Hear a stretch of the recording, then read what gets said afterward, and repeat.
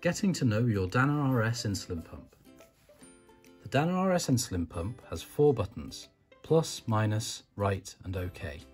Plus and minus are more often than not your edit buttons. Right is always directional and OK can mean yes, enter or move forward. Let's get a battery into the pump. You'll have a battery key included in your kit. This key will fit in the battery cap slot perfectly, and turning anti-clockwise will loosen off the cap.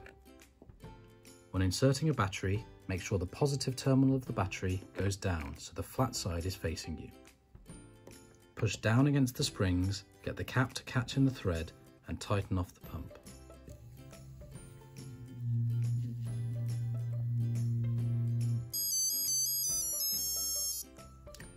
You might notice that the top of the battery key can act as a wrench for the cartridge cap on the pump.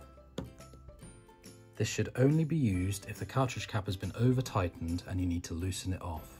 Otherwise, only ever screw the cartridge cap on finger tight.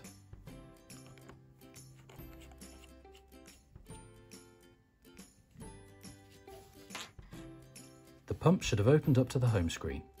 On the home screen, you have the date in the top left, the time in the top right, the insulin indication in the bottom right as both a number and an icon, and the battery indication. The small flashing B just off left of centre tells you that basal's being delivered. It's flashing so that you know the pump's not frozen.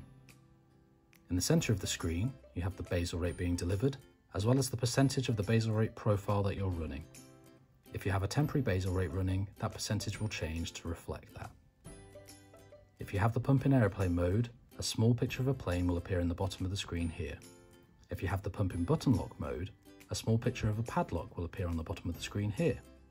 If you're running any extended boluses, that information will appear under the date in the top left. Pressing OK will take us to the main menu. The first option inside of the main menu is Review. Pressing OK on Review will take you to that submenu. More information is the first option in the Review submenu.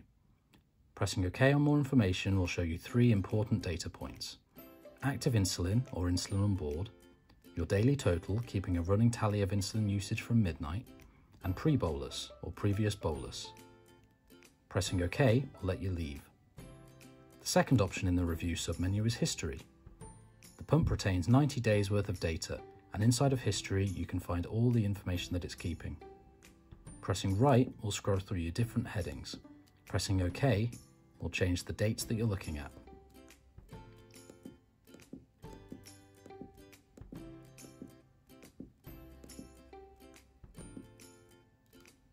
The third option in the Review submenu is Shipping Information. Inside of Shipping Information, you'll find the serial number of the pump, the country that the pump was manufactured for, the date of manufacture, as well as the firmware version. Pressing OK will let you leave. Minus will take you back a step and allow you back into the main menu. Pressing right once will take you to bolus, something we've explored in another video. Pressing right again will take you to suspend. If you press OK on suspend, the pump will immediately stop delivering insulin, and you will receive an alarm for each hour the pump is in suspend.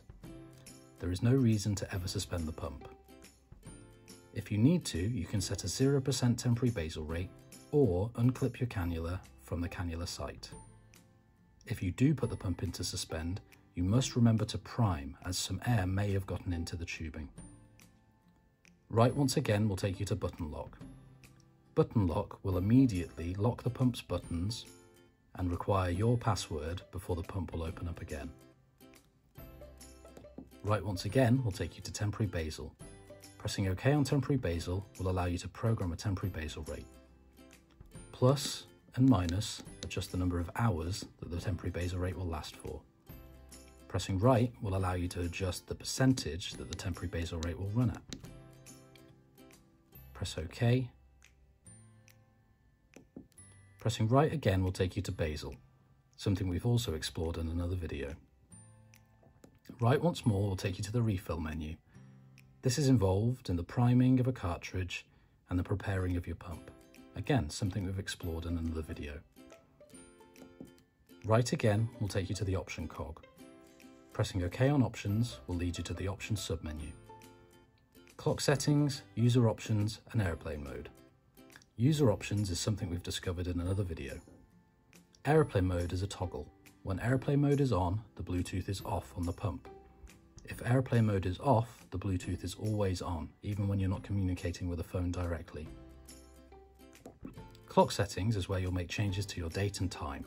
The date is presented in an American format. Pressing right will allow you to cycle through the editable options, and you may need to adjust your time here, plus and minus to make your changes. Press OK, and OK again to save. Minus takes you back to the main menu, and minus again returns you to the home screen.